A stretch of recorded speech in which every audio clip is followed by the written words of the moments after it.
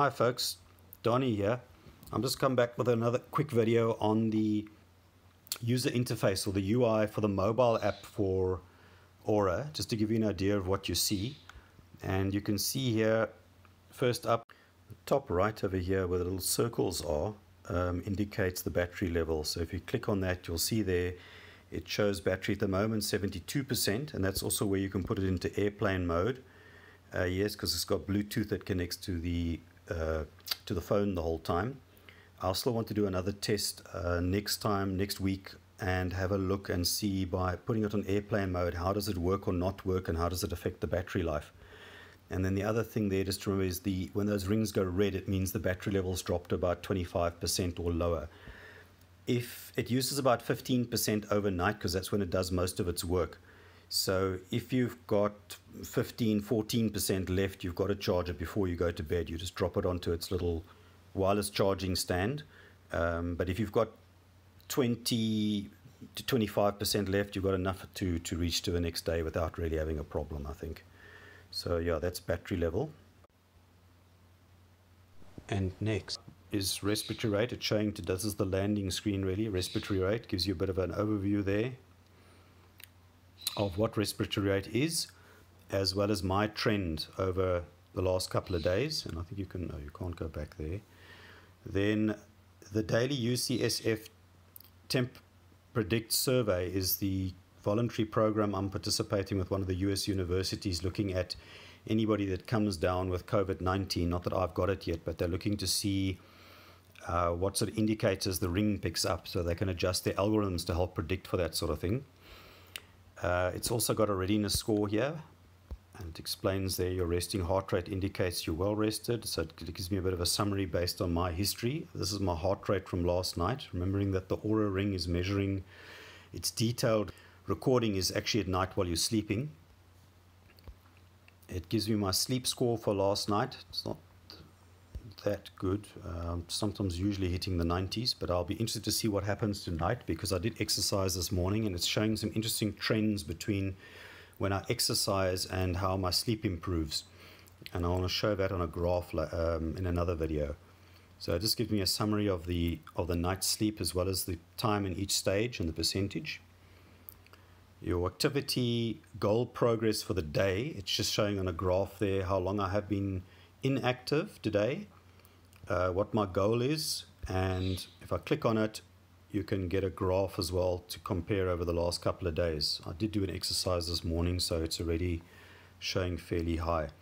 Activities there, I've already entered the activity for my elliptical training this morning, 32 minutes, but basically you click on the plus over there, you'd select add a workout, what workout it is, starting time, duration, and how intense it was. And they've got a whole bunch of exercises. Some of these people won't be doing at the moment with lockdowns, I suppose. Again, it's just to indicate how it affects things like your sleep readiness scores and your overall fitness and so on. So it's a useful sort of a comparison. For bedtime, it gives me a recommendation each day based on my readiness, my restfulness, etc., when I should probably try and go to bed tonight. So it's saying I must try and get to bed a bit earlier tonight, 23:15 to just after midnight rather, because I went to bed last night at 12:30. Just want to check. Okay, that's the activity summary. Let's go on to the readiness tab. So readiness is just showing my score for the last few days, and you've got a couple of key indicators: the resting heart rate, which is taken at night. There's my trend for the last couple of days. It also tells you more about the resting heart rate, why it's important, what the ring does to measure it, and so on. There's the heart rate variability. Again, the trend, and it tells you a bit more about it. I'm not going to take too long or read this out. What I'll do is you can just pause the video to read this if you want to. The website itself does give a lot more detail than the mobile app. There's the temperature variance. This is while you're sleeping, so you'll notice it always drops a little bit. There's one night it went up. And it tells you why the temperature is important here. This is just a delta, so it's taking a benchmark and looking at whether your temperature is going up or down. It's not a specific readout per se. It tells you how it measures the variation. And the trend will start showing up when it's got a bit more data. So at the moment, it doesn't have a lot of data really. And what else have we done? Respiratory rate. There's my trend again. And they're giving the explanation as well. So I am within range. Their website, anybody can go to the website and have a look at their guide, and it'll tell you a lot more detail about this as well. There's just a summary as well for the readiness, what contributing towards the readiness. Everything at the moment is blue, so it's good. If there was something red, it would be something that I need to give attention to. There's the heart rate variability graph from last night. I think there's also some, we've already looked at variability. See, max, oh, okay, yes, it's just a bit more info there. Just want to check what else there was on here. Average heart rate, rest periods. Okay, the rest periods as well, there's also periods you can do for meditation and other things that would also be counted and show up. But let me go on to sleep. Sleep, there at the top is just the graph of the trends for the different types of sleep stages over the last couple of days. The important part there is, okay, last night, or this morning, should I say, I was disturbed early and I tried to get back to sleep. So what you'll see, my time in bed is a lot longer than my total sleeping time. Normally they are at least a little bit closer. There's a sleep efficiency, resting heart rate while sleeping. And you'll see there, it's in red, it's telling me restfulness. I was very restful last night. I need to pay attention to that, and the timing. So they're saying go to bed a little bit earlier. Again, based on trends. That's the sleep data, sleep stages, sorry. And yeah, resting heart rate again. Okay, let's go on to the activity one, which is the last of the tabs. This is basically your steps and your amount of exertion during the day. So at the top, it's showing you the bright blues when I had medium level activity. So this morning, I've already got my exercise logged. Calories, total burn, walking equivalency, steps for the day so far.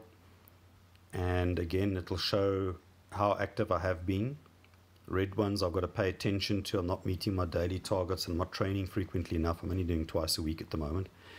The daily movement, you can see what I did for the day. If you go to yesterday, you can see those entire days. There was an exercise day, obviously, on Tuesday. And how long I've spent at different levels of activity. And there was the workout that I added this morning already as well. On the front screen, let me just show you quickly here. If I click on that plus, that is where I'll show you now where to add how to add a workout. But take a moment. These are the things. This is basically meditations. So you can have an unguided or you can have a mindful meditation-led session. You can just have restful breathing exercises, calming sounds. That's obviously with sound. Or you can do a body stats.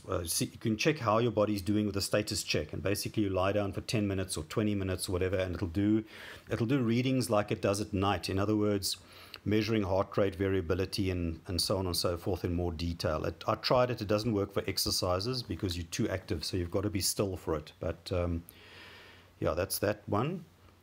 And then the other one is the tags. So they've got a whole lot of new tags at the top. Sick, cold, flu, and confirmed COVID-19. If you've got any of those, you can now flag those as tagged items. But there's things like alcohol. So you'd have that. You'd tag that maybe if you had alcohol, say, at 8 o'clock in the evening. Cool bedroom. I had an injury. Hot bedroom, headache, hot bath. The idea really is to see if any of these later on play a role in affecting your indicators. So whether it's sleep or readiness and that sort of thing. You could then go back and have a look. You'll see supplements there, travel. There's even outdoors. In other words, I was in the sun and got some vitamin D or something, or I worked late, or I had a late meal. So these are things you can look at later on to see how they affect your indicators. And then just one last quick thing on the menu itself here is the trends. Again, you can just click under the sleeps here. You can say to bedroom. It'll show you quickly your bedtime trends for the last couple of days, the estimated time you went to bed and how that varied. You can have a look at latency, which is the time it takes you to fall asleep. So this is on average. So you could compare this to the time you went to bed and see if the one affects the other one. Normally you should be 15 to 20 minutes. You can have a look at your REM sleep trends, sleep score, time in bed, overall time in bed that is, total actual sleep time,